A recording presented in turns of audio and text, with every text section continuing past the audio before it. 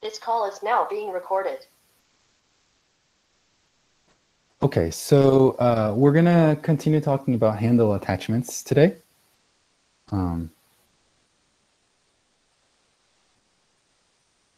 Handle attachments.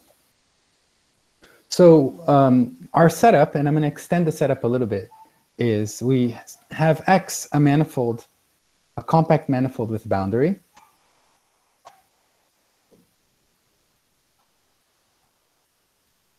With boundary. And then for such an X, we fix a Morse function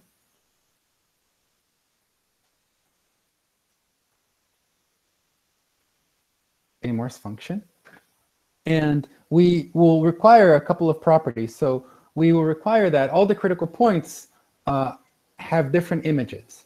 So the pre-image of a critical value only has such that this is equal to 1 for each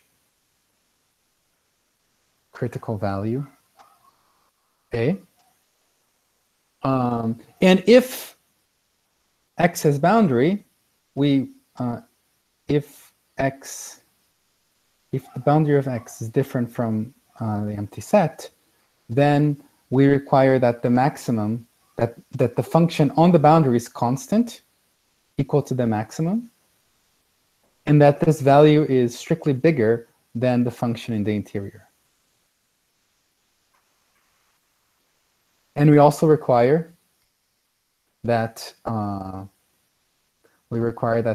critical points are contained in the interior.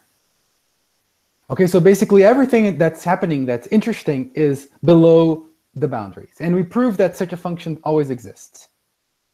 We proved that such an F always exists. Okay, so the picture that you should have in mind is something like this. Vinicius, Oi. Sorry for interrupting you, but I don't think you are sharing your screen.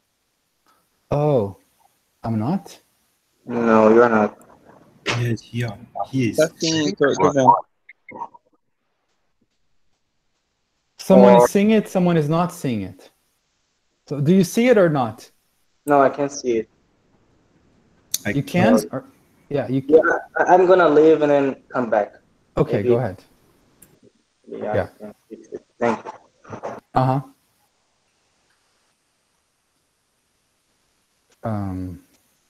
Yeah, I think, can everybody else see it? Okay. Yes. Okay, all right.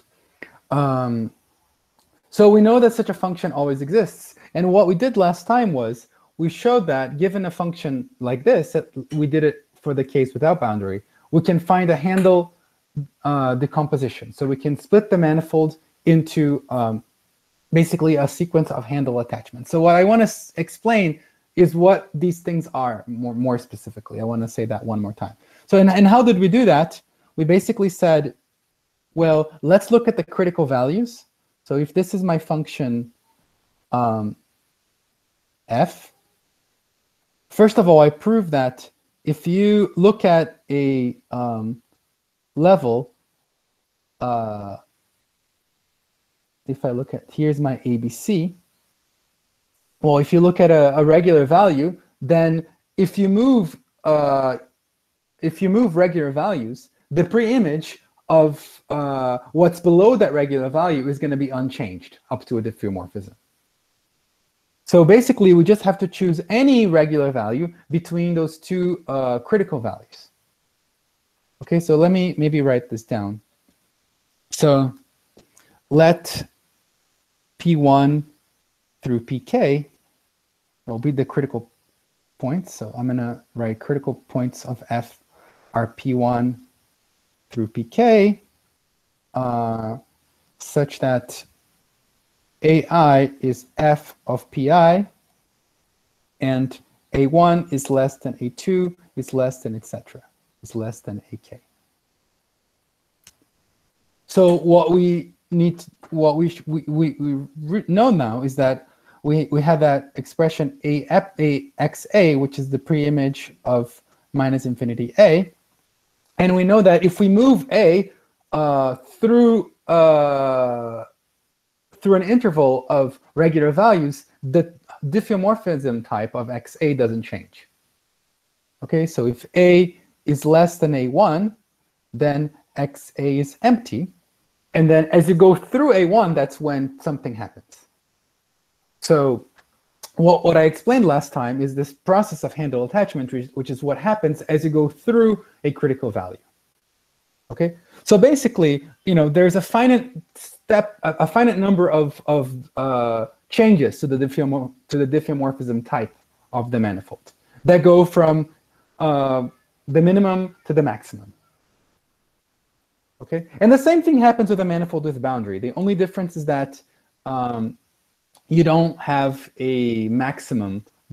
The maximum is not a critical value anymore. So basically, if you are above the critical value of the highest, the biggest critical value, then you're going to have the same diffeomorphism type, and then you go through the boundary of the manifold, and you continue with the same diffeomorphism type. Okay, so that's the only difference, but it doesn't really change anything dramatically if you have a manifold with boundary, as long as you assume this condition. If you don't assume the condition of the maximum, then things could get very wild with a manifold with boundary. Okay, so let's see again what happens. So I'm not going to draw all the pictures again, but I think you remember. Oi. Uma pergunta. Fala. Quando estamos entre valores regulares, né, o intervalo, o diffeomorfismo, o tipo de diffeomorfismo, né, tem o mesmo tipo, mas a gente conseguiu, na verdade, um diffeomorfismo do ambiente, né? Que quando restringe, dá um diffeomorfismo entre os subconjuntos. Não foi isso? Foi.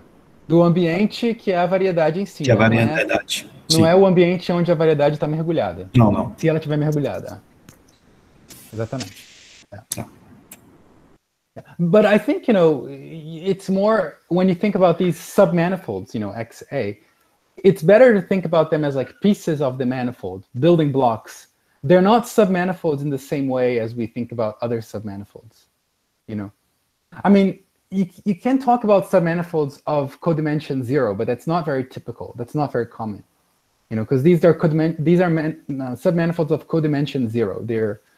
They really should be thought of as pieces of the manifold and not so much as submanifolds. But yes, you're right that this diffeomorphism can be extended to a diffeomorphism of the whole manifold.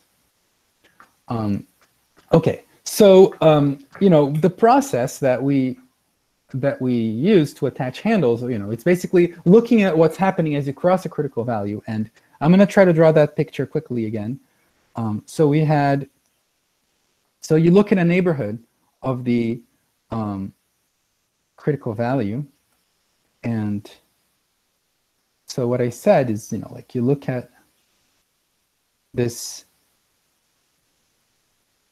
We know that locally near the critical point. So if this is your pi, the function in a Morse chart will look like f of pi, and then you have a minus quadratic part, a negative quadratic part, and then you have a positive quadratic part. And then in my picture here, this is an RK horizontally, and the vertical part is an R n minus k. And so because of this picture, here we have an F. This is the level set. The yellow thing is the level set of AI minus epsilon, and this red is the level set of AI plus epsilon. So again, this is the picture in dimension for n equals 2 and k equals 1. But there's a similar picture for like these basically are going to become hyperboloids, higher dimensional hyperboloids, for a k and a different k and a different n. The case k equals 0 or k equals n is slightly different, because then one of them is going to be empty. But if k is between 1 and n minus 1, then we have these hyperboloids, which can be connected or disconnected depending on the k and the n. But they're usually connected, but sometimes they're disconnected. Okay, actually, yeah. So if k is equal to 1, then the yellow one is going to be disconnected. And if k is equal to n minus 1, then the red one is going to be disconnected, just in the case where S0 is disconnected. Okay, so I guess, yeah, so basically what I said last time is we have this H, which is this neighborhood of the critical point inside. So this is what I'm calling H. So this H is just the level, what's between AI minus epsilon and AI plus epsilon, but intersected with a small neighborhood of Pi. So with a small neighborhood of Pi. And then the rest, which I called R last time. Let's see if I have a color for this. This green part is what I called R. Okay. And then the procedure that I did is, well, it's kind of clear from this picture by that how do you obtain x AI plus epsilon? Well, this is just x AI minus epsilon, and then you take the union with H and you take the union with R. Okay, so this is basically just a decomposition. There is nothing very interesting here. But the thing that's actually interesting is if you now quotient by, you suppose that you have a, you fix a gradient-like vector field, for example, the gradient for some metric. So after fixing a gradient-like vector field, I think I'm not writing with black. It's not a very big deal, but so after fixing a gradient-like vector field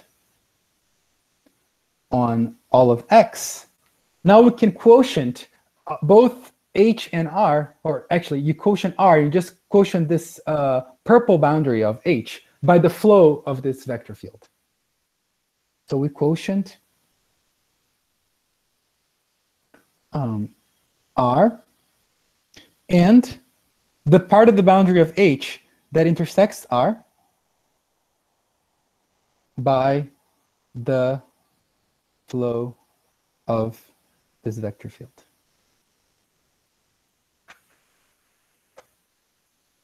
Okay, so in R, it's, basically very easy. Although, yeah, I mean, the part of H, the part of the boundary of H that intersects R is in R. So I guess I don't have to say this.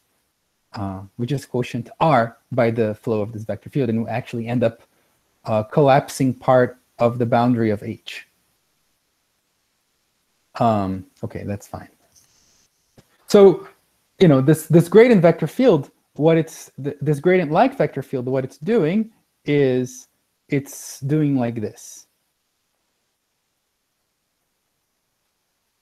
And if we choose an appropriate gradient-like vector field, which is a gradient-like vector field that's compatible with the Euclidean metric near here, it's actually going to be it's going to flow along this purple part. Okay, this purple part is exactly, I mean, I wrote all of this down last time, but this purple part is the boundary of H intersected with R, and this is just the set of X and Y in this neighborhood U, such that norm of X, norm of H is equal to epsilon. And the flow of the vector field is going to keep the norm of X,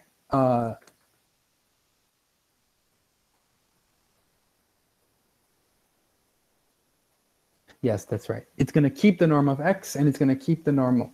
It's going to keep the product of the norm of X with the norm of Y. Okay. So you, yeah, you collapse by that. So maybe, again, it might be easier to just look at it in this two-dimensional picture. But the same exact thing is holding higher dimensions, except that you don't collapse the whole thing to a point. So in dimension 2, for n equals 2 and k equals 1, you collapse this whole purple thing to a point. But in higher dimensions, you don't collapse the whole thing to a point. You collapse it to the product of two spheres. So in higher dimensions, we collapse in particular,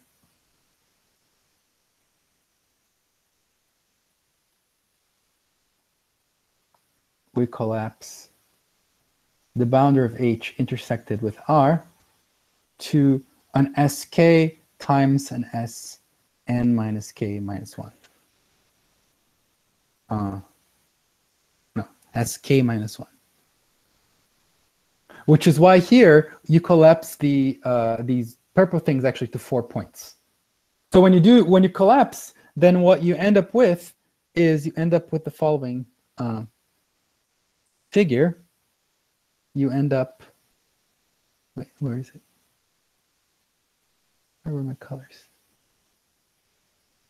Wasn't this one?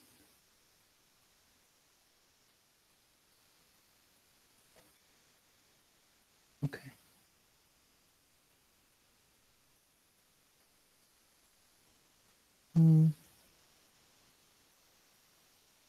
I lost it.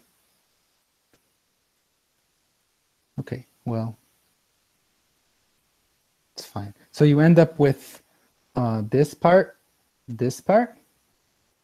and then you have this red part, like this. And then basically here, they are the same. They get collapsed.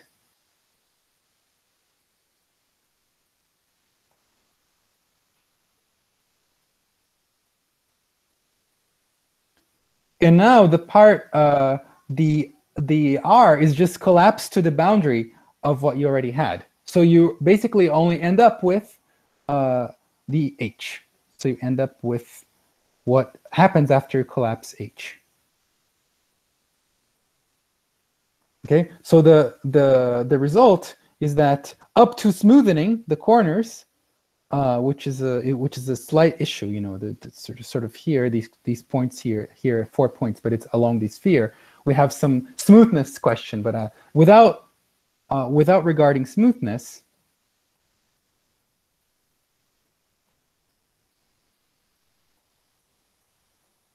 what happens is x ai plus epsilon now is just x union this h tilde glued in some way. Okay. And then maybe this was Luciano's question. So what is this h tilde? So I claimed last time that this h tilde is basically at least homeomorphic to bk times bn minus k. Okay, and why is that? Like, how can you see that? I mean, I think I think you can actually parameterize. You can find an embedding of this guy into this. You can find an embedding of bk times bn minus k that will map exactly here. And I think the embedding is, basically you take x, y. And then you have to kind of take into account that these are kind of bending, and they have this shape. I'll have to think a little bit about how to put it in. But I think you have to kind of compensate one for the other, using this something about like multiplying the norms. I think it's not a very hard calculation. It's something that will not be well defined unless you collapse these parts to a point, these purple parts to the sphere here. Okay, but I mean, another way to see it is like the interior of this is clearly diffeomorphic to a ball, to an n-dimensional ball. Okay, the interior of H tilde is clearly diffeomorphic to the interior of a ball. And then after you collapse, you actually can look at these parts here. You can look at the intersection of that with this part, and then this, this part here, and it's not hard to see. This is still what it was before. So because you haven't collapsed this, and before, actually, I think I did the calculation here to show that this is an sk times a bn minus k. And that this other part here, this red part here, I think I also did the calculation, or it's an analogous calculation to show that this is it's s k minus 1. And this is a b k times an s n minus k minus 1. Okay, so again, it's maybe not completely obvious, but if you play around with this expression of f, it basically becomes an exercise in multivariable calculus. Okay. All right. So let me explain again, like what the process of a handle attachment is. So what's the process of handle attachment? It's exactly what this thing is giving you. So the process is the following. The process of handle attachment. So you take a manifold, a compact manifold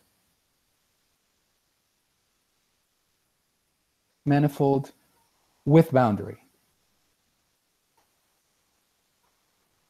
And then you need what's called an attaching map. So what's an attaching map? An attaching map is telling you how to glue this handle on this yellow part or golden part.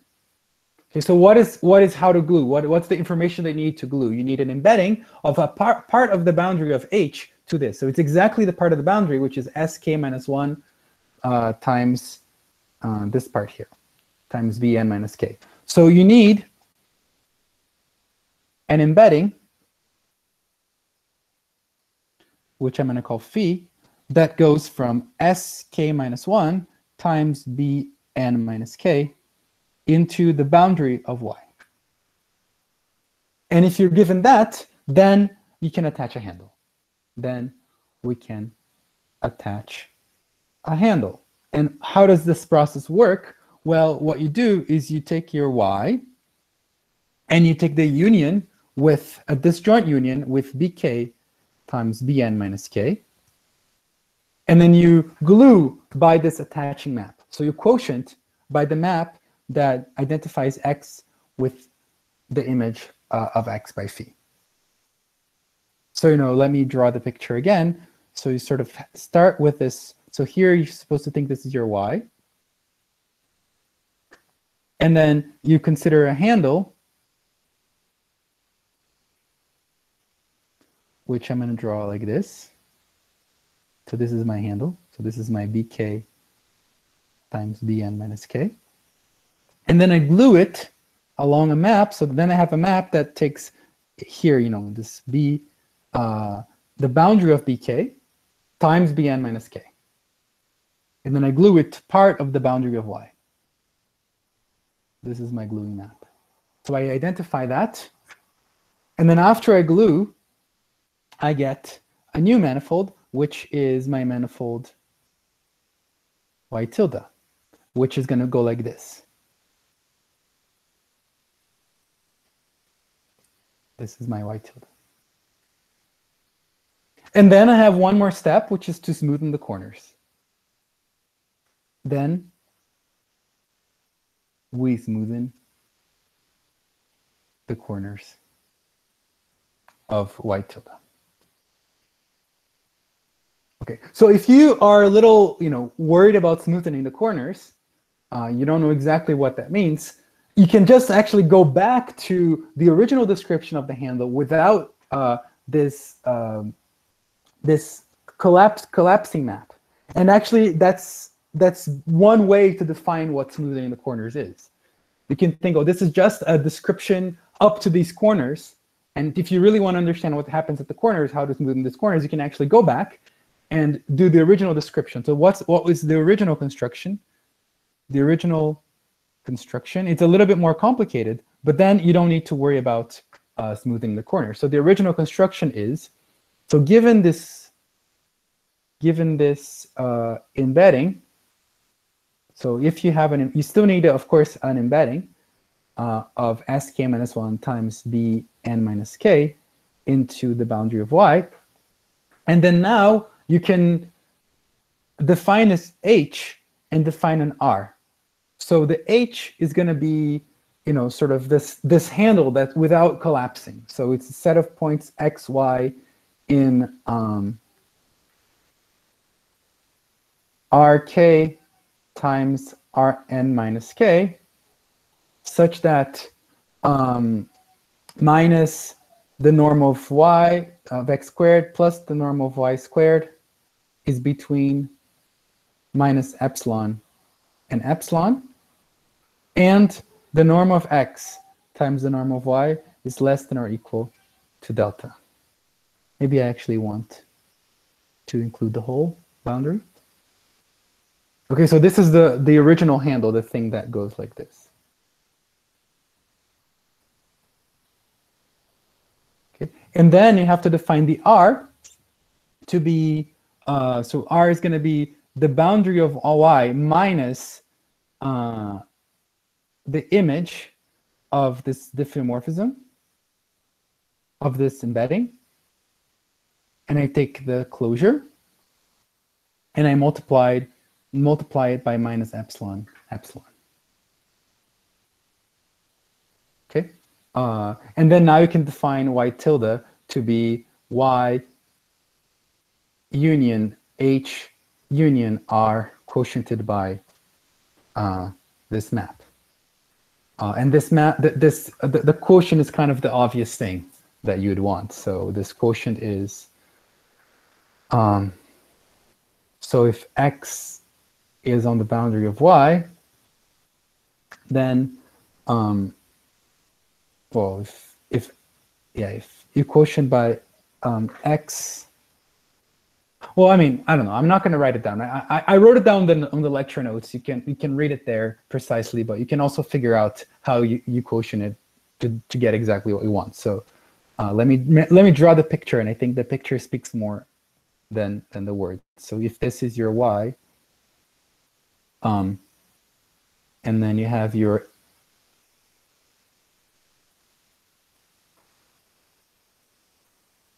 h, and then you have your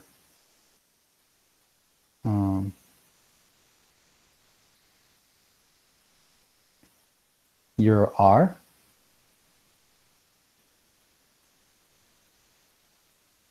and you can glue them. Okay. If you want the exact thing, you can look at my notes. But what I claim is that basically this is the same as doing this construction and smoothing the corners. Okay. Homeomorphically, I think it's that this is a homeomorphism. I think it's pretty obvious, and that it's a diffeomorphism outside of this these corners. I think it's also pretty obvious that there's the question of the corners, and it's an extremely local question, and you can check if you're interested. But anyway, I think that we don't need to worry about these corners very much. You know, just think about smoothing in the way that makes it easier for you. And now we can keep going. So before I keep going, are there any more questions about the handle attachment process?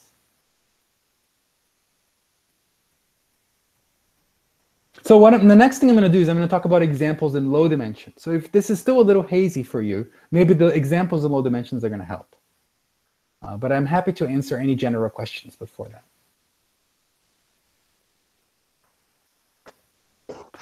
Yeah. Wait. About this process of smoothing the corner. Yeah.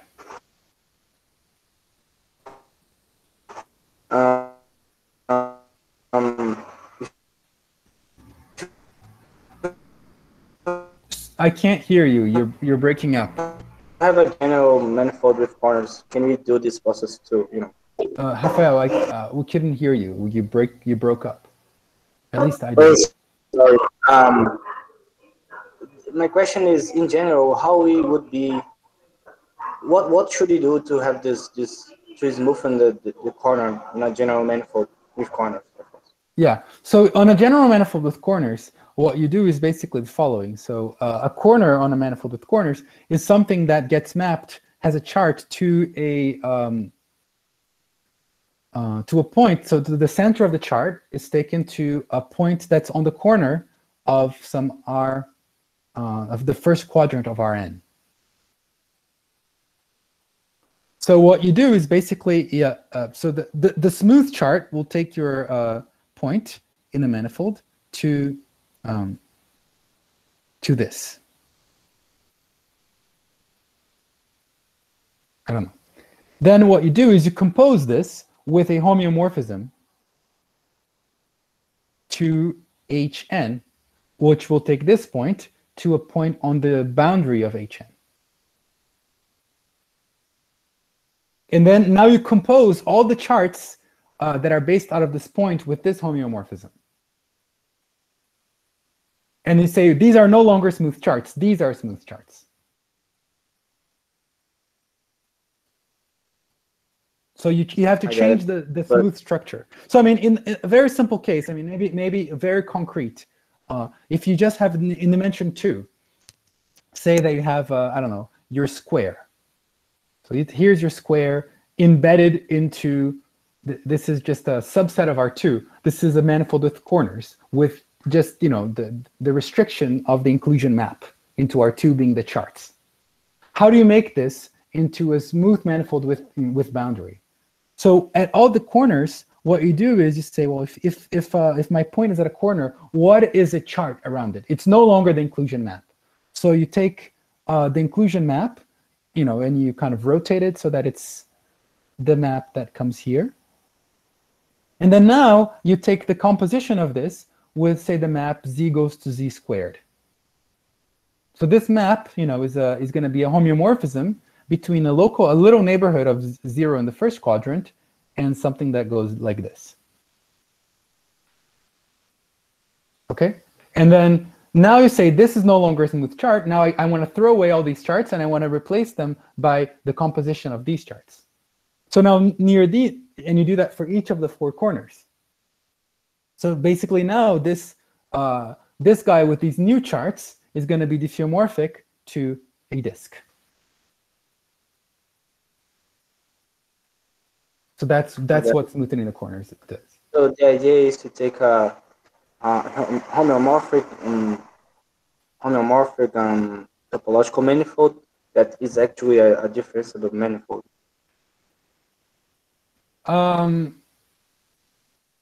Yeah, basically. I mean, you don't even have to consider a homeomorphic manifold. You can, as a topological space, you can keep the same space. You don't have to replace the points, you know, by other things. Yeah. What you do is you just throw away some charts and you consider other charts. Because if you think about the manifold as a topological manifold, it already has all these other charts. So if you think about topological manifold, it doesn't make sense to talk about a corner. Because every time you have a piece of the boundary, you can always take a homeomorphism to something that has a corner. And because the topological manifold, you know, a chart, an atlas is, you know, you always consider a maximal atlas. You have to consider all these charts. But when you consider the smooth structure, then you actually throw away most of the charts and you only keep the ones that are compatible with a given atlas, that are smoothly compatible.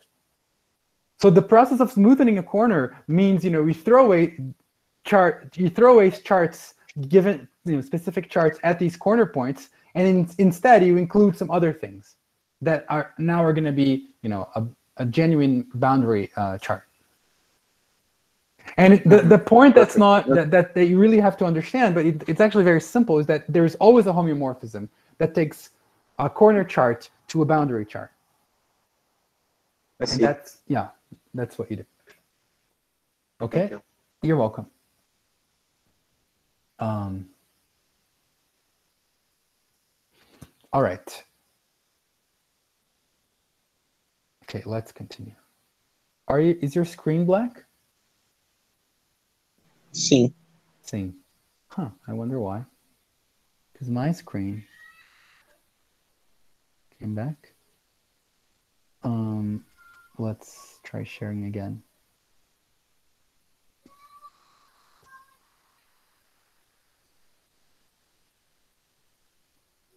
Okay. Okay. All right, so that's the process of smoothing corners. So now let's look at some examples. I think that's going to be very instructive. So, I mean, a corollary of this construction is that every compact manifold can be reconstructed by a finite number of handle attachments. Okay, so now we can ask kind of the opposite question. So, let's try to see how we can construct manifolds. What are all the possible handle attachments? Up to, you know, some kind of obvious isotopy. So let's start with the example n equals 1. So for n equals 1, we have k equals 0 and k equals 1. So for k equals 0, what is a zero handle? So a zero handle will be a B0 times a B, well, let me write down here to have more space. K equals 0. We have a B0 times a B1 attached along.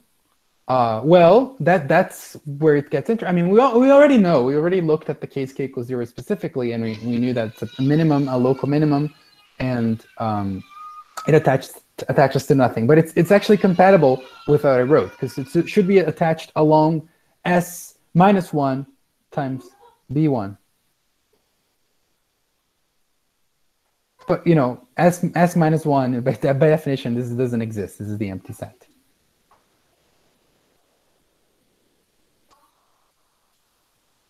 Okay. So that means that, you know, basically my manifold is B0 times B1 is just a B1, so it's an interval attached along nothing. So we think about it as just kind of a little interval is appearing out of nowhere.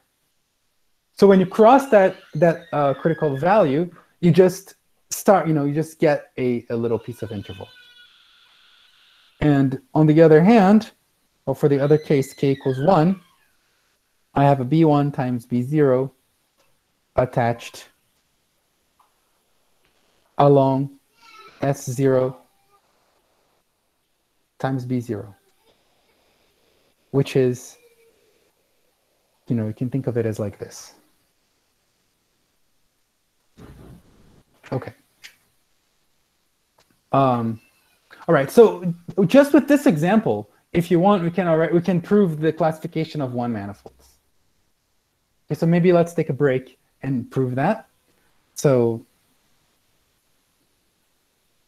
classification of one manifolds. So now, you know, if you just know this, now we can prove that any compact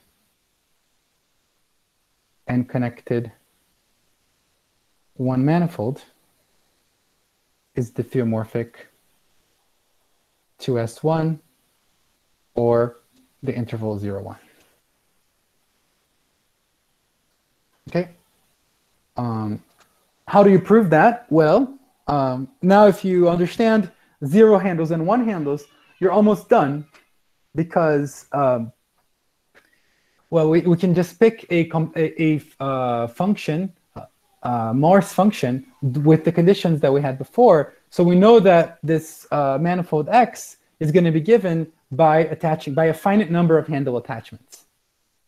So basically, I can write, you know, E01 up to E0K. These are the 0 handles. And E11 through E1L are the 1 handles. Okay. And let's say that they correspond to, just to make things, you know, more precise, they correspond to critical points, P01, P0K, and P11, P1L, and they're ordered by their values. So such that f of P01, so these are increasing, P0K, and f of P11 is less than f of p1l, and I can't assume for now that that the f of p0k is less than f of p11. That I don't know yet, or I can't quite assume that. Well, all I can assume is that the first handle to appear is a 0 handle, and the last handle is a 1 handle. Oh. Actually, that I can't even know, like, because my manifold has boundary. But in general, you know, I only know that the first one to appear is a 0 handle, and that's it. Okay, so I'm gonna just draw the picture, and again, and I have it written down a little nicer on my notes. But sort of the idea is I have a bunch of 0 handles until I have my first 1 handle. So I have all my 0 handles until I get to the value of p11, and that's when I have my first 1 handle. So I have the sort of the disjoint union of a bunch of intervals like that, and then I get to my handle E11. How do I attach it? Well, I know it looks like this. So it means that it has to be attached. E11 is attached along an S0 that's embedded as 0 times D0 if you want, but it's just an S0 that's embedded into a disjoint union of 0 handles. So then I have 2 options. So the S0 is 2 points. Either these 2 points go to the same 0 handle. So either I have a situation where they attach like this. So the embedding will be like this, and it's going to attach like that. Or we have a situation where they are going to attach to different 0 handles.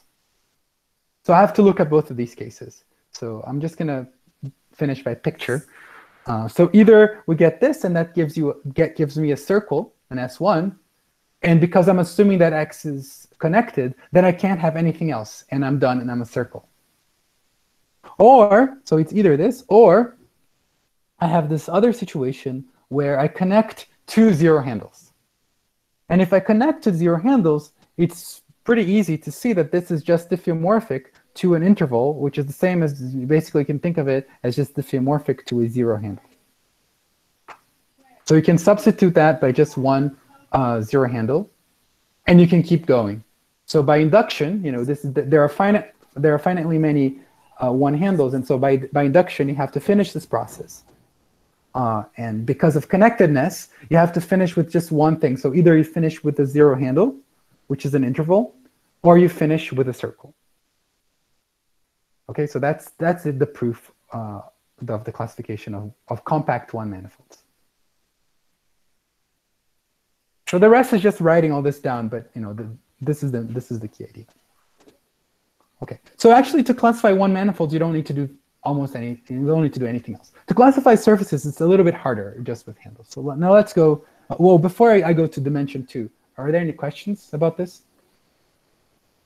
Dimension 1.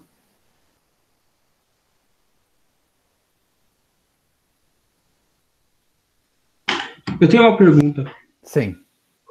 Poderia acontecer uma coisa, tipo, muito louca, assim, de você começar a ter intervalos, e daí de um ponto, aí você teria, tipo, uma cobrinha subindo, e daí o último lá em cima ter um attaching com o primeiro de baixo?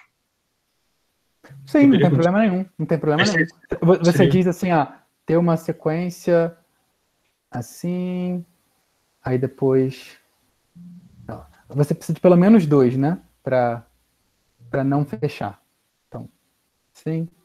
Aí você, sei lá, você tem mais um aqui, não importa a altura. E aí você tem um cara assim. É tipo, coisas assim poderiam acontecer também. Não tem problema nenhum. Tem problema nenhum. Okay. Yeah. Então, mais ou menos como você sabe se é um intervalo ou você sabe se é uma esfera, se sobra algum ponto no bordo ou se não sobra algum ponto no bordo. Exatamente. É. Se tem bordo, se não tem bordo. É. Tá, entendi. Uhum. Obrigado. De nada. Yeah, the attaching map, you know, can be any embedding that's valid, you know, from the sphere, in this case S0, to the boundary of the handle body that you have. Okay, and in this case, because it's dimension 1, you don't even have to smoothen the corners.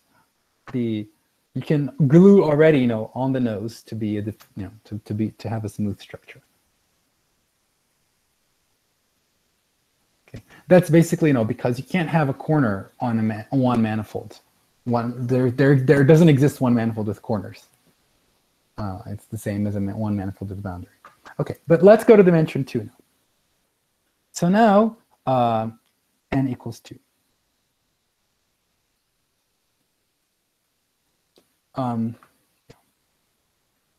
So now we have k equals 0. So for k equals 0, we have a B0 times a B2 attached along the empty set. So, k equals 0 is always the same thing. We have a little ball of that dimension that's not attached to anything. So I'm going to draw it like something like this. Okay, so it's a little disk that just appears. Okay, so now k equals 1 is going to be a B1 times a B1 attached along an S0 times B1. So S0 times B1 is just 2 intervals. So I take a interval times interval and I attach it on 2 opposite intervals. So I can think of it as just having a band like this.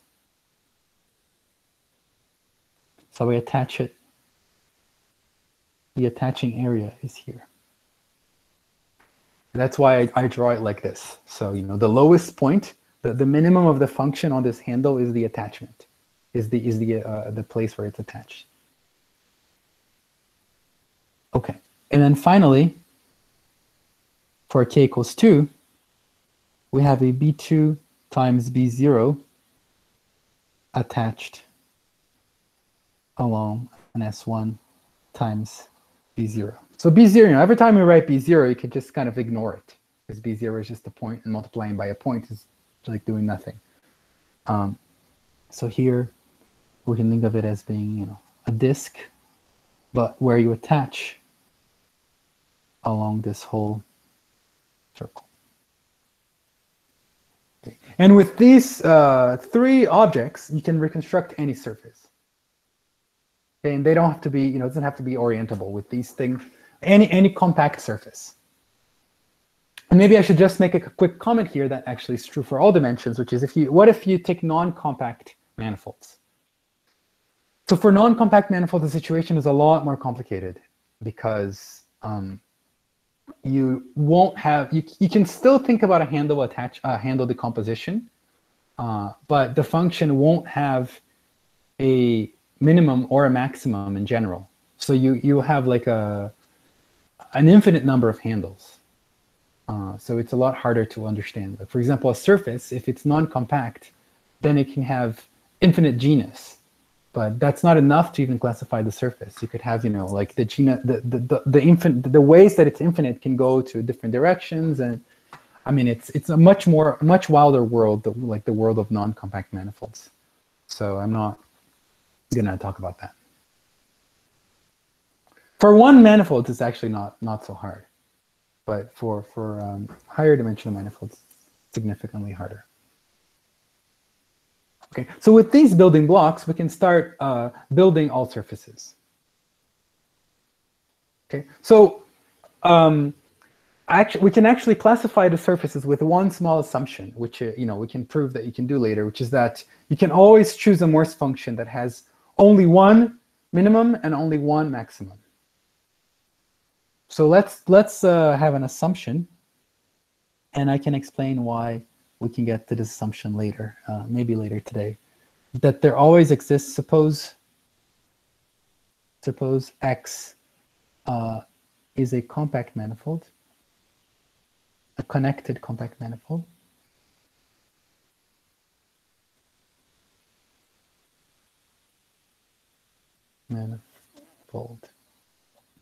Then there exists a Morse function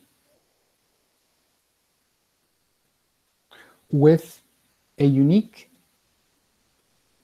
minimum and a unique maximum if X is closed. So if you have a closed manifold, which means it doesn't have boundary, then you can assume there's a unique minimum and there's a unique maximum. So there is a unique 0 handle and there's a unique n handle. If the manifold has boundary, then you can assume, then you actually have a Morse function that does not have an n handle. So if the boundary of X is different from 0, then we may assume that X, that F doesn't have index n critical points. So it's even easier in a sense. So what does that mean? That means if you want to build any manifold of any dimension, you start with 1 0 handle, and then you put all the handles between 1 and n minus 1, and you have exactly one n handle, and that's it. Okay. So if the manifold has boundary, then you don't even need the n handle. But if the manifold doesn't have boundary, then you need to cap it off with a ball at the end. So any connected compact manifold can be constructed like this. So you start with your 0 handle, which is an n-dimensional ball. And then you do everything, you have to do a bunch of handle attachments from 1 until n minus 1 handles. And then you close it up with an n handle.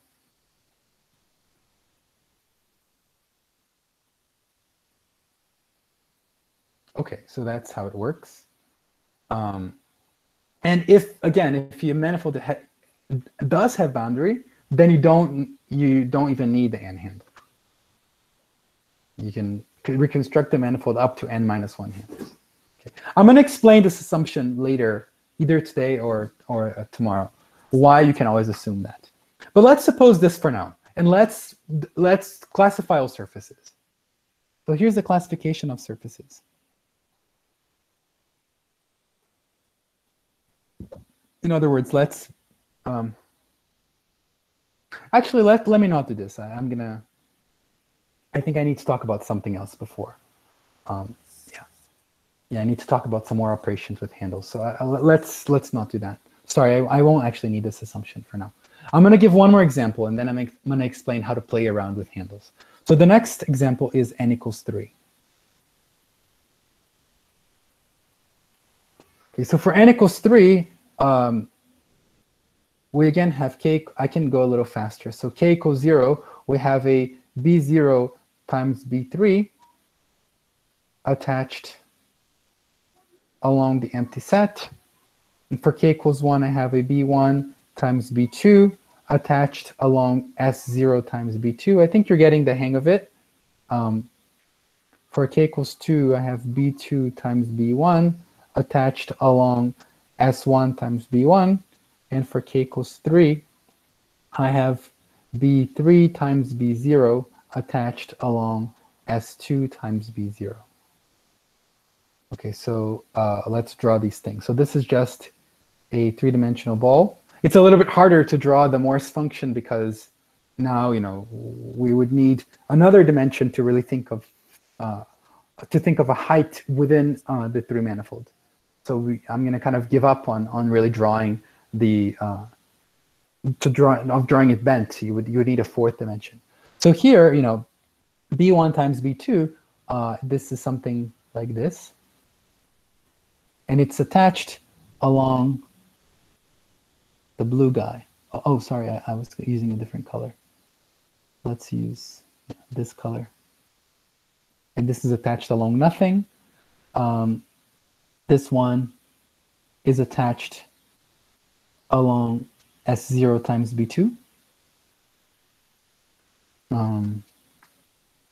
K equals 2, I'm going to think of it as, it's actually very similar. B1 times 2 is the same as B2 times B1. The difference between a 1 handle and a 2 handle in dimension 3 is where you attach things.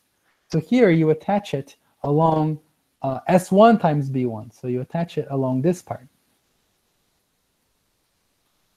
And k equals 3 is the same as a 0 handle. But it's also a three-dimensional ball. But now you actually attach it along the whole sphere. And maybe we can have an example so you can see what's happening in 3 dimensions. In 2 dimensions, I think I already said a little bit last time, but in 3 dimensions, let's see what happens. So let's see if we can describe a manifold by attaching one handle of each kind. So let's start, with a 0 handle. So that's just a 3-dimensional ball. I start with a 3-dimensional ball. And then I want to attach a 1 handle to it in 3 dimensions. So I take this guy, and let's say what I need to do is I need to choose an embedding of this. So this is an embedding of S0 times B2. So it's an embedding of S0 times B2. And I'm going to attach my 1 handle like this. So do you see what's happening? What happens after this first handle attachment? Can you tell me what manifold I obtain?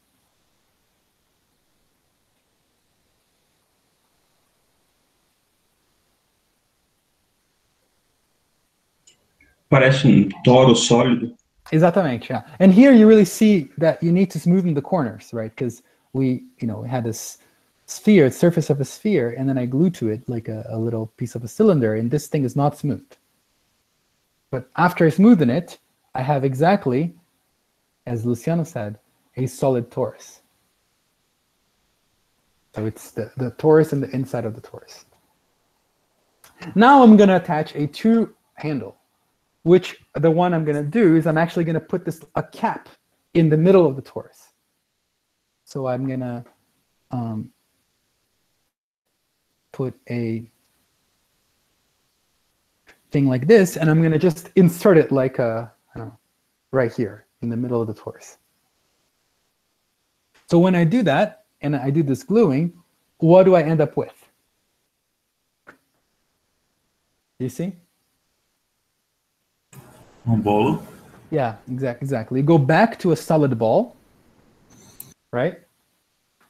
And then, this is plus a 1 handle.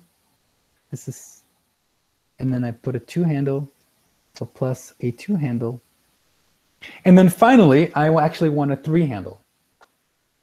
And what 3 handle can I use? Well, I can think of this ball as embedded in R3, and I can think of a 3 handle as the complement of this ball, or I can think of this ball as embedded in R3, which is in S3.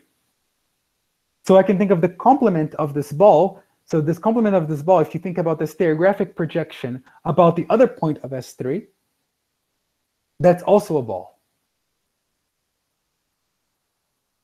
So my 3 handle is going to be, if you want, it's going to be the complement, it's going to be R3 minus this ball union with the point at infinity. That's a 3 ball too. So this thing here is also a 3 ball. So I can glue it to this original 3 ball that I have along this sphere. And what I end up with is S3.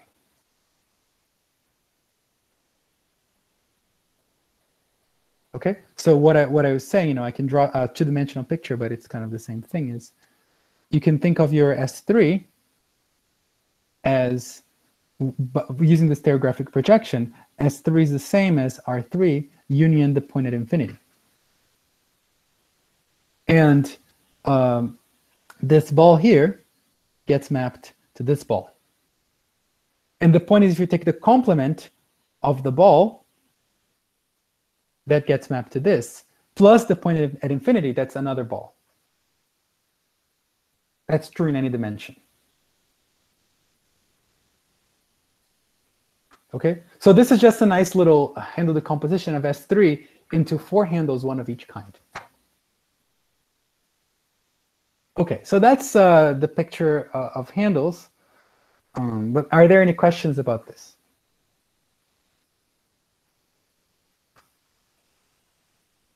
what I just said, generalizes to all dimensions. So if actually you can always write an Sn as the union of two handles. This is a 0th handle union an nth handle. So you can always do that. One way to see that, there is a standard Morse function, an Sn, that goes to R, that takes, say, x1 to xn plus 1. So you think of Sn as contained in Rn plus 1. It just takes this to xn plus 1. And this function has a minimum and a maximum. And it's pretty easy to see that this is just, it's exactly this picture here. The 0 handle will correspond to, say, the southern hemisphere, and the n handle will correspond to the northern hemisphere. Okay? Technically, the 0 handle is just the neighborhood of the minimum, and then you take a diffeomorphism, which is what happens as you just lift up the function, and then at the very end you put a little cap. This is your 0 handle, and this is your n handle. This is like the theory of CW complex. This is related, but it's not quite. So this is a little different because handles are not the same as cells. So a handle is if you want, a handle is like a thickened cell. A cell, a K cell is really like a K disk or a K ball. And a K handle is not a K ball, it's a thickened K ball. It's a K ball times an n minus K ball. Okay. Okay. But one of the things here is you can actually a Morse. So what I explained to you is how a Morse function gives rise to a handle decomposition. But you can actually retract this handle decomposition onto a CW decomposition. So a cellular decomposition. Okay. So actually, if you're interested in this, I can state a theorem that maybe I won't prove. So it's the following theorem. So let me first make a definition. So if you fix f a Morse function, and suppose your manifold is actually closed, just to make it a little simpler. You can do something similar for compact manifolds with boundary, but let's say you also fix a generic, well, actually doesn't need to be generic, just a gradient-like vector field.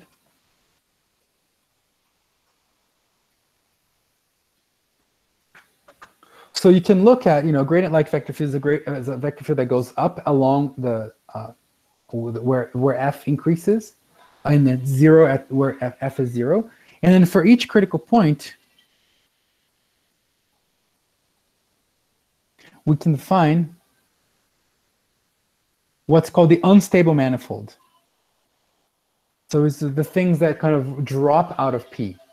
So this is the set of points in X such that, so this gradient-like vector field has a flow, and I'm going to call it phi t. So this is the flow of V.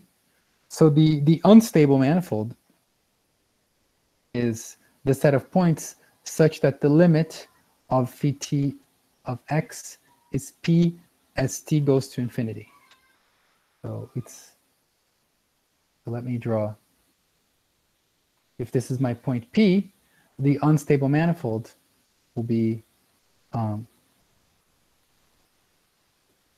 this red thing. Okay, if I draw a point, if this is my point Q, my unstable manifold is going to be this, including P.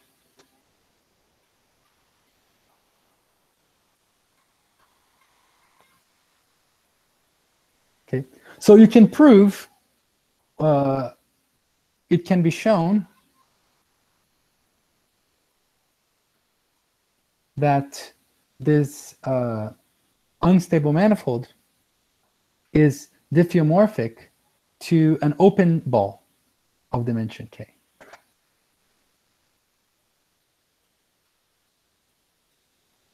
And clearly, every point in the manifold belongs to a unique such manifold. So also, every x in X belongs to a unique W of P. So either it's a critical point, so it's going to become it's going to belong to W of itself, or you have to look at the limit of the flow as t goes to plus infinity. It has to converge to a critical point. So you can write your manifold X as a disjoint union of these WPs for all the critical points. For example, in this case of the torus, you have the unstable manifold of P, the unstable manifold of Q, then you have the unstable manifold of this R, which is just the point R itself, and then you have the complement, and the complement will be the unstable manifold of this T. And if you just take a torus and you cut it along the red and along the blue, you actually end up with a square like this, but in which the interior of that is diffeomorphic to a disk, a two-dimensional disk, two-dimensional ball. Okay, and then what you can do, so these guys, they look like the interior of cells. So this is just if you know about cellular decomposition. I don't want to talk about this in this course, but we'll see that if you take the next course, the Topologia das Variedades, algebraic topology, that I'm teaching next semester, I'll talk about cellular complexes. But anyway, because Joaquin asked about it, these guys are basically the interior. This is the interior of a K cell. And you have to be a little bit smart about how to attach things in their order. But if you don't worry about that now, you can see that basically the way, for each critical point, as you go through a critical level, what you're doing is you're attaching a K cell to what you had before. And this is not exactly correct the way it's stated, because here you're attaching a one cell to a one cell, and that's usually not allowed in CW complexes, but that's fine. You can perturb things so that you're not doing these things. But anyway, the answer is yes. There is something that handles smell very much like cells, but they're kind of a little different. But you can get cellular decompositions from Morse functions as well. Okay. Thank you. You're welcome. Okay, so now I want to talk about some procedures, some modifications of handle decompositions that you can do in order to simplify them. And that will allow us to classify two manifold surfaces and to understand three manifolds and four manifolds, at least a little bit. Okay, so the first thing I want to talk about is what's called handle slides. So what's a handle slide? Well, first of all, to really think of a handle decomposition, remember what we had. We had we had this attaching map, which was, so say that you have, which was a map from sk minus 1 times bn minus k into the boundary of y. So y was a compact manifold with boundary. The first thing to notice is actually this map is a little superfluous. What you really need is just the map, an embedding from sk minus 1 into the boundary of y with a framing. Or I mean, basically this is the same as this up to isotopy. So what's a framing? A framing is just a choice of trivialization along of the normal bundle, which doesn't always exist. But if it does exist, then we can use this to basically thicken this embedding to an embedding of sk minus 1 times the complementary ball.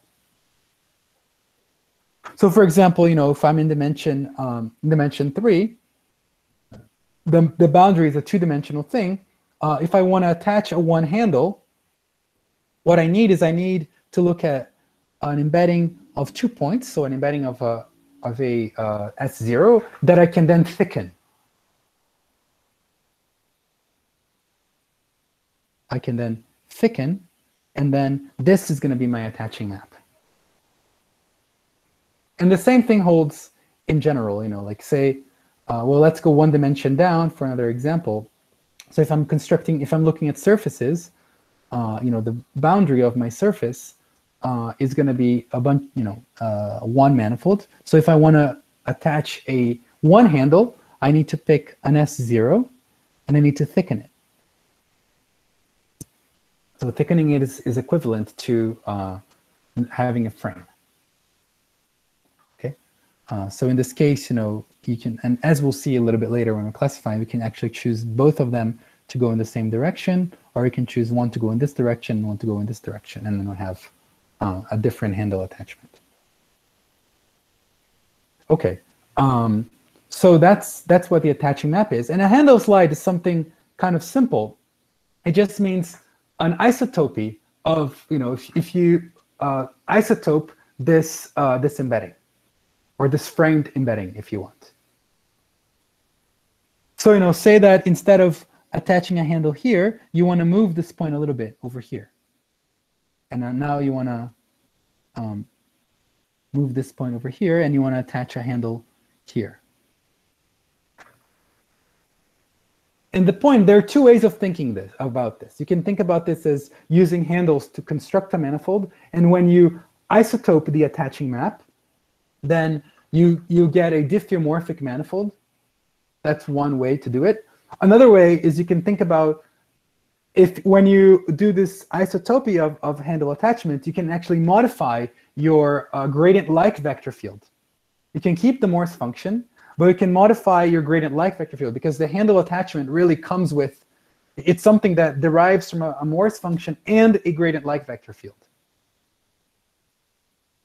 So doing this handle slide, so when you isotope this this embedding, you can actually achieve that by you can achieve the new handle decomposition by just changing your gradient-like vector field. Okay, so sort of the idea is, so if this is your boundary of y, and I don't know, here is your this is the image of the embedding of sk minus 1. So as you move this point, you can actually sort of adjust, and your critical point is here. So sort of this is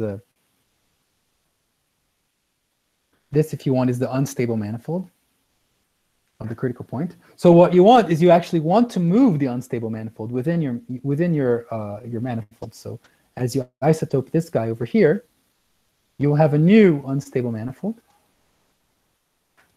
And you can actually just do that by changing your gradient-like vector field.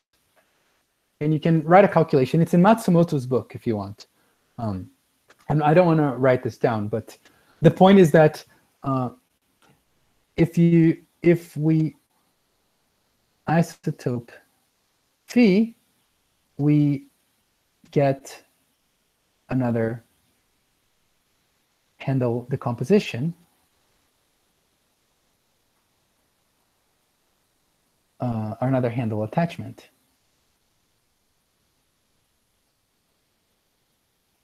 For the same Morse function.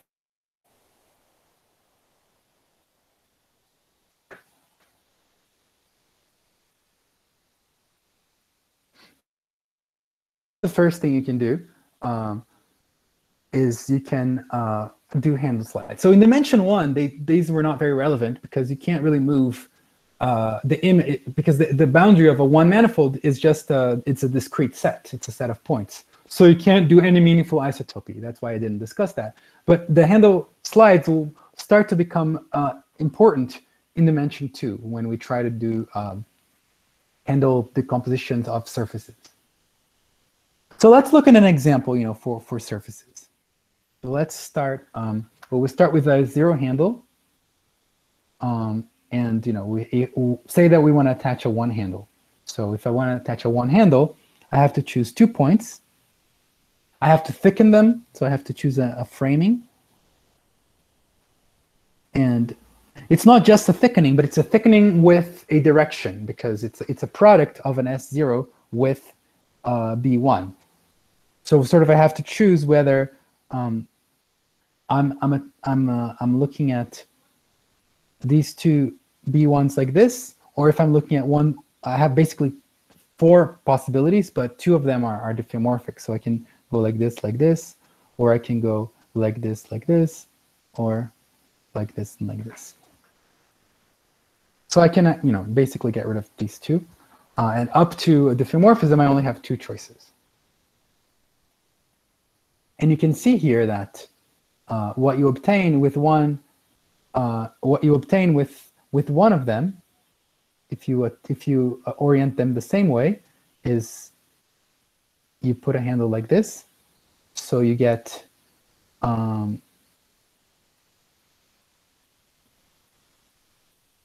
cylinder like this. And if you put a handle the other way, so if you glue a handle like this, what that means is, like, this is your interval and this is the interval. So this guy comes here and this guy comes here. So what you get here is you get a Möbius band. This is a Möbius band. And the first comment that comes from handle attachment is that actually you can move this attaching point, this attaching sphere, can isotope it so that it doesn't intersect itself. So that's an isotopy, and you're going to get the same manifold. Or in another way, you can, from the same manifold, you can have the same Morse function, so that now you just have to change the gradient-like vector field to obtain this handle decomposition. Okay, so that's the first observation. But now you can do some things that are more interesting if you add another handle. So if now I add another handle, and let me draw it like this. Okay, now I'm going to draw it flat because I think it's a little easier. So say I add one handle, which is like this. That's the one handle. And then I add another one handle,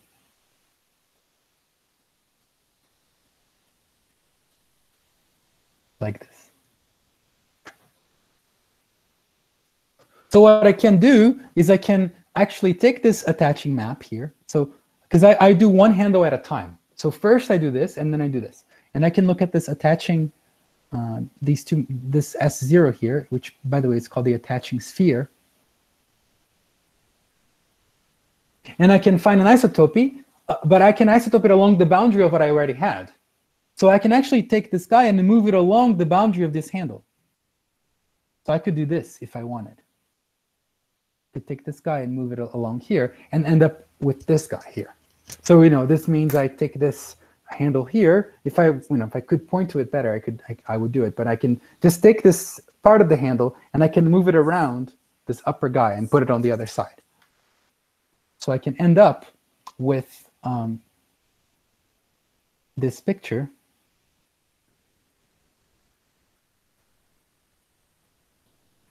I mean, there's nothing that prevents me from having a handle attached like this. And then, I can keep going, and eventually, if I want, just keeping this side fixed, I can end up with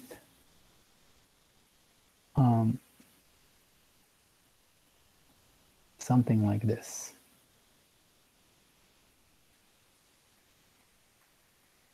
Here's my handle. Okay, this is what happens after I go from here all the way around here.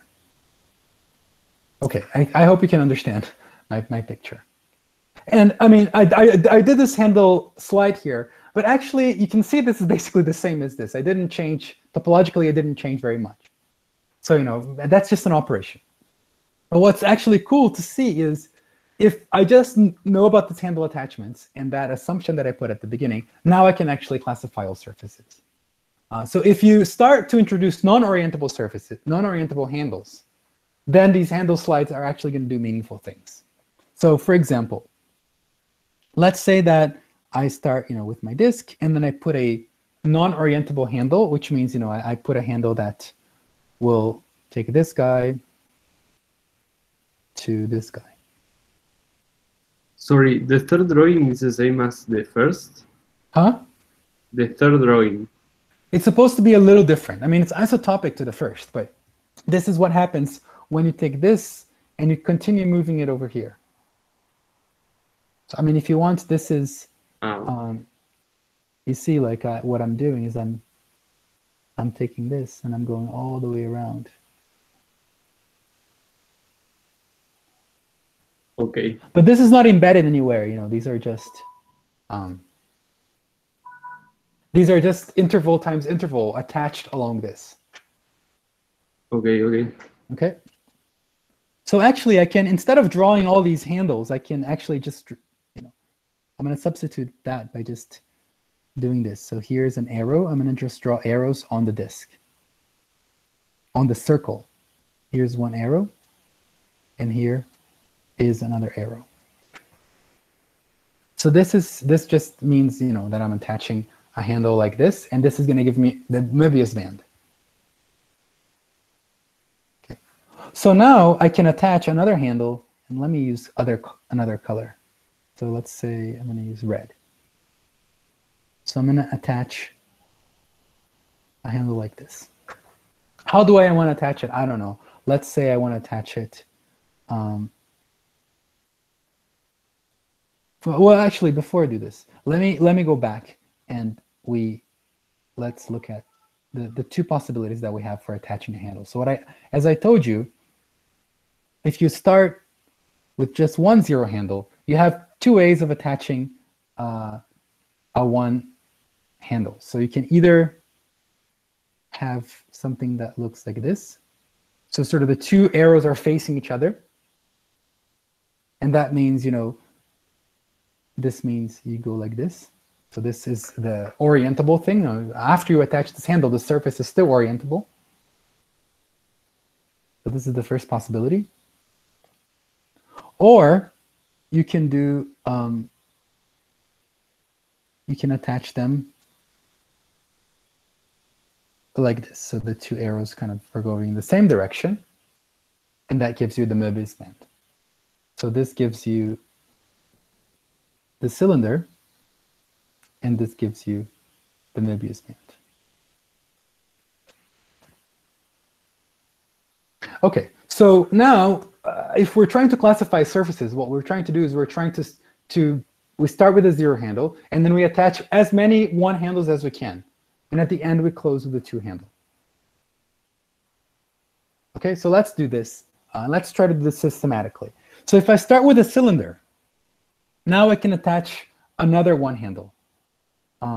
So I can do, I can basically do what? Now I can attach a one handle like this. Let's just do this orientable thing. Or I can take this guy and put it over here. Okay, so these are the two things I can do. So then the point is that they are different. And if I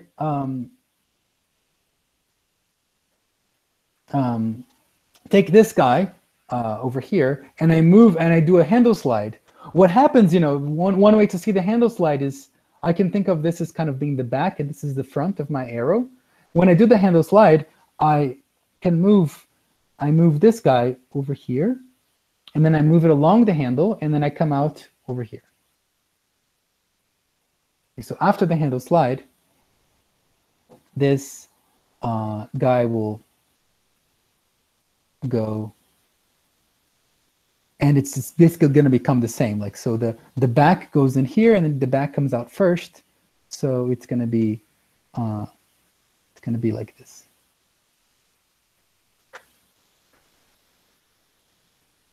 Okay. So anyway, like topologically speaking, I haven't changed anything with this handle slide. And the other thing you have to see is actually either in this case or in this case, I cannot finish my handle decomposition with a two handle because the boundary has too many components. So when I look at just the cylinder, the boundary has two components.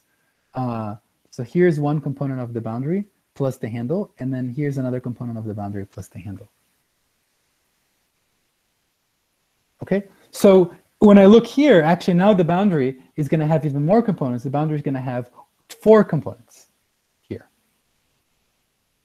So what I'm saying is that if I keep attaching handles like this, then my boundary is getting more and more connected components. Eventually, I have to get to one connected component only so that I can put a disk and close it up. Okay, so how do we get that? So this process, is kind of a little convoluted of classifying all manifolds, but I think I'm doing it, kind of on the spot, and I kind of want you to be able to reconstruct it later. So let's go back to the cylinder and see what you can actually do to get one connected component. So if you start with a cylinder. Vinícius. Oi. A primeira parte de andar sobre as alças. Sim. É porque não tem, é para tirar os entrelaçados entre as alças. Então você não precisa entrelaçar. É isso? Não, você sempre pode fazer um handle slide e mover esse ponto para fora da uma alça.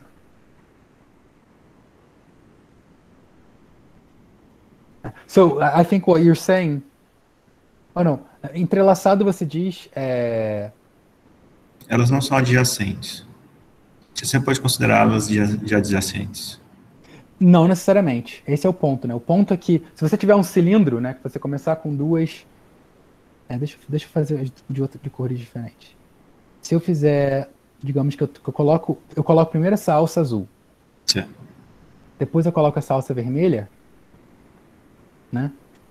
Se eu fizer um handle slide, se eu tentar fazer um handle slide para tirar esse vermelho daqui, né? Ele vai entrar por aqui, por esse ponto daqui. Aí ele vai sair por esse ponto daqui e vai vir para cá. Então você vê que eu não consigo fazer o vermelho vir para o lado de cá. Né? Eu tenho entrelaçado. Esses dois, eles estão entrelaçados, não tem como. Se você fizer o desenho em 3 dimensões, você pode até se convencer, né? Melhor, se você coloca essa alça aqui, e você coloca essa outra alça aqui, né? Você tem que fazer o desenho muito bem para você não fazer o negócio errado. Desculpa, deixa eu tentar fazer de novo. Ok. Você pode se convencer, you can convince yourselves that if you move this guy over here, it's going to end up on the same side. Okay? But this is actually good. This is actually good because that means that when you do it like this, then you have only one connected component, the boundary. Look, the boundary now is going to be this, and then this, and then this, and then this, and this, and this, and this, and this. So the boundary has one connected component, which is what you need to be able to say, now I can put a 2 handle, and I can close it up. So then that means you can put a 2 handle, and you can close it up. And, it's kind of, now you can see that what happens, up to diffeomorphism is what so when you add the 2 one handles, what you get is you get this. And then the 2 handle is the little capping disk that you need to get an actual torus. So you got a torus. Okay. So this is kind of the first, most basic thing you can do. And yeah, so you can, of course, keep doing this procedure and adding a blue and a red handle several times. And then you get basically G holes. So you get a certain number of holes. So you can do this procedure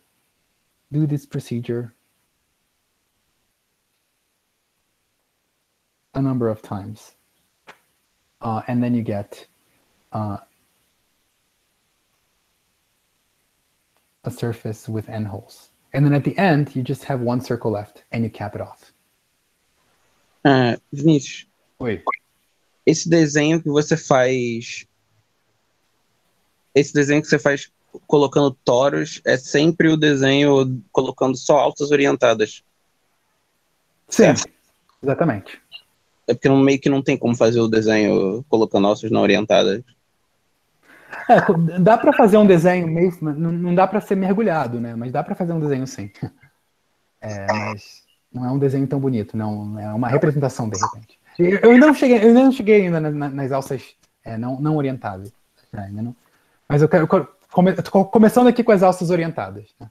So starting with the orientable handles, this is all you can do. In fact, you can notice that if you don't have them intertwined, then all you're doing when you start putting oriented handles is you're increasing the number of connected components of the boundary.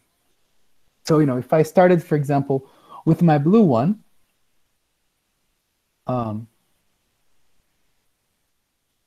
like this, and then I put a red one, and I don't intertwine it, then actually I'm going to have the boundary is going to have more connected components. So in order to decrease the connected components and have it back to 1, you have to start adding handles that are intertwined. Okay, so it's maybe a little combinatorial exercise to see that even if you start, first you add a bunch of non-intertwined handles, then as you start intertwining them, then you actually go back to the original example, the simplest thing of just adding a pair like 2 handles like this, and then you add 2 handles like that, and you add 2 handles like that. So you can do this with handle slides, for example. So if I start with this, and then I add a handle, I don't know, here, here, and then I add, say, I don't know, an orange handle here and here. So there, yeah, so, yeah, I don't know. You have to check the combinatorics, but sometimes you have to check if this has exactly 1 connected component, the boundary of this. That means that you can do some permutation, some handle slide to actually get to 2 copies of this original guy. So by 2 copies of that, I mean you can take your circle and you can do one. You can add the 2 handles here, and then you can add the 2 handles here. So if you have 2 separate things going on, which means you start with your disk, and then this part here would correspond to something like this, and then this part here would correspond to something like this. And then you kind of you keep going. And that's the procedure to show that if you just add not orientable handles, then you have to get a surface like this, which you can think of just as a connected sum of tori. Okay, so this G connected sum of tori. And in the non-orientable case, so if you allow one handle to be non-orientable, I think this is first observation is if you allow one handle to be non-orientable, then basically there's no sense of orientable and non-orientable anymore. Because now if I can add another handle that say looks orientable like this, but then I can do a handle slide and I can move this guy over here, and when it comes out here, it's going to come out non-orientable, with respect to the original orientation of the circle. So if I put this guy and I move it over here, then what I end up with is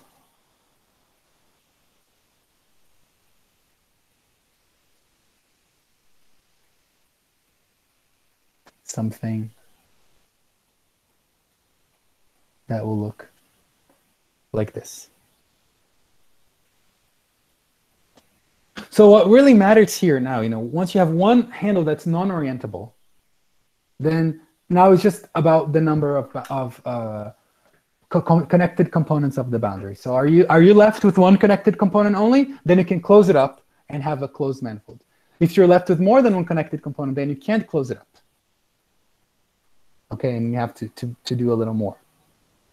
But the thing that's actually interesting is using handle slides, you can see that at every moment, you can substitute what you already have by just adding one more non-orientable non-orientable handle in a little neighborhood. So basically, if you have one non-orientable handle, then basically you can assume that all the handles are just attached without being intertwined. And this is an exercise in understanding handle attachments. And maybe you should do that. You should do this today before tomorrow, which is that if you have one, let me say it again, if you have one handle that's like this, so non-orientable handle, which is the same as saying, have an embedding of S0 with this framing where they both go in the same direction, then if I put any other handle, then I can always like untwist it so that it becomes just another non-orientable handle, and another non-orientable handle, and so forth. Okay, I mean the exercise is actually a little bit more complicated. So if you have a bunch of one handles that are attached, so that at least one of them is non-orientable, and if the resulting thing has just one connected component, then up to some handle slides, you can assume that all of them are like non-orientable handles that are attached separately without being intertwined. And this is a little convoluted and a little complicated. But the point is that it's actually possible to attach a handle that's going to disconnect the boundary. So then that's not true, but you have to add another handle that connects the boundary, and then you can do some handle slides to have three separate handles. But anyway, we're almost at the end. But the point is that if you just have one disconnected handle, one non-orientable handle, then basically you have your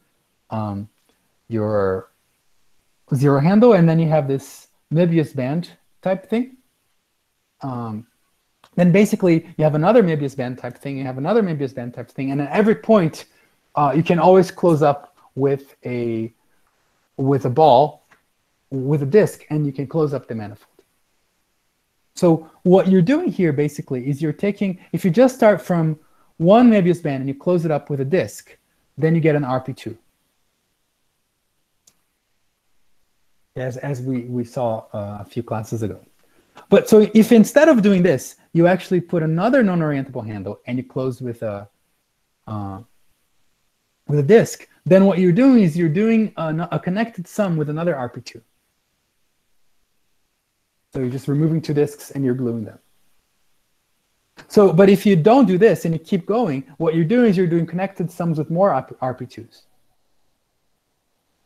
So what this is claiming is that the other way of getting surfaces, is by doing these handles, is just taking connected sums of RP2s.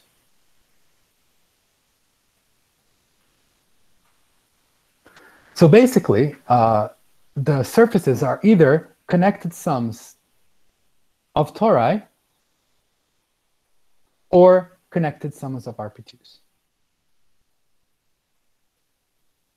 And one thing that you need to realize is that if you take one RP2 and you take a connected sum with a torus, that's the same thing as taking an RP2 and taking the connected sum of two RP2s. And you can prove this with handle slides, for example. This is what I was kind of trying to say. Like if you start with a non-orientable handle, and then you add to it intertwining pair of oriented handles.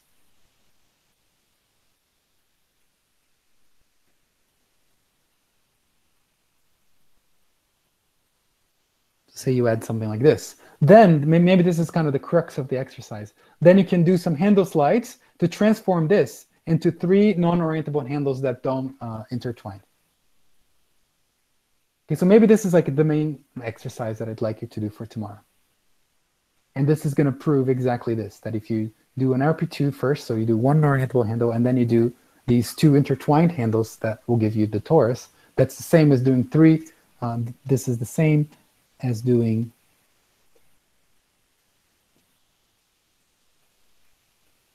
these three non-orientable handles that don't intertwine.